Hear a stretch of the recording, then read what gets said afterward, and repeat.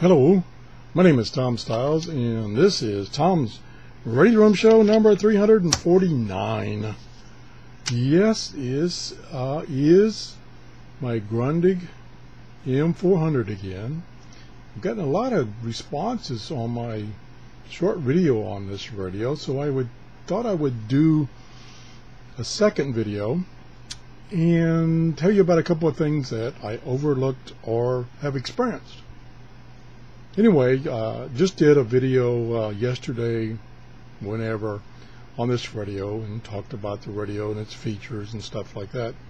And I gave it a report card of a C+ or B-. Well, a couple of things I overlooked, and those are the accessories that it came with. I found the box that it came in, and I found the manual, found the accessories. So I wanted to tell you about that first.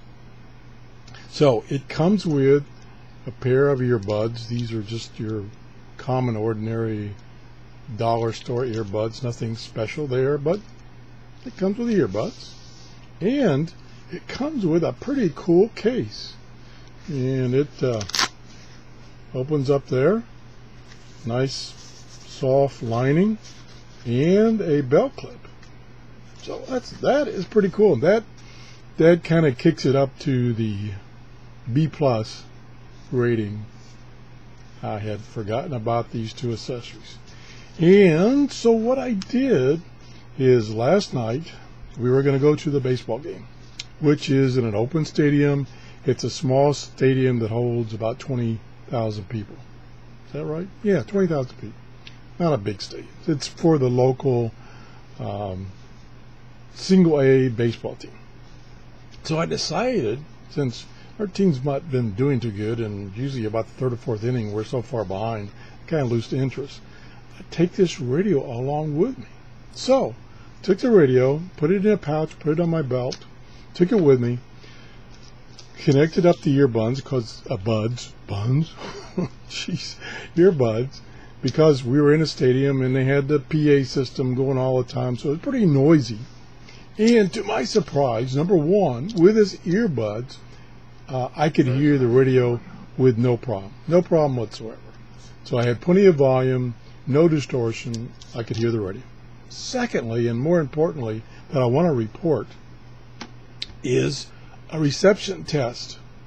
Basically, I couldn't film it because I couldn't really take a camera in with me and set it up and all that hoopla. So just had to tell you my experience. But anyway, about the fourth or fifth inning, we were down like 12-0. So I pulled the radio out and I started tuning the shortwave bands. And I was on a couple of the bands, like around 9 megahertz, 6 to 7 megahertz, 11 megahertz. They're around. I was getting literally hundreds of shortwave radio stations like they were next door.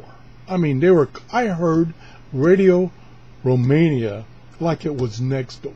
I couldn't believe it. Now, I was about, I would say, 15 to 20 feet up from ground level, up in the stadium. I was facing east, where the stadium is open to the east. There's no stands or that, so I had a good shot to the east. And I was just picking up all kinds of stations. And this radio could tune each individual station. So there was no interference between stations. So the selectivity was quite good, even though it's can only tune down to 0.005 megahertz or 5 kilohertz. That's the smallest increment it can tune. But it had no problem. Again, this was on the international broadcast bands. So I definitely have to give this radio a B on the scorecard because of the fact of it's only $20. Actually, it's a little less than $20 if you have Prime on Amazon. So this is a definite recommend, and I want to just give you an up-to-date on the fact that I found these accessories that come with it. Here is the manual that comes with it, and indeed reading the manual, as I indicated in my last show, this lock feature, all it does is lock the on-off button. It does not lock the frequency. So that be it may. So thanks for watching. Thanks everyone that has subscribed to my channel. We're almost up to 2,500 subscribers, and I'm going to have to think of a giveaway to give something away at 2,500 subscribers. And B, thanks everybody for using my Amazon store. So that's the show for today. If you enjoyed this show, please give me a thumbs up. Thanks for watching. Bye-bye.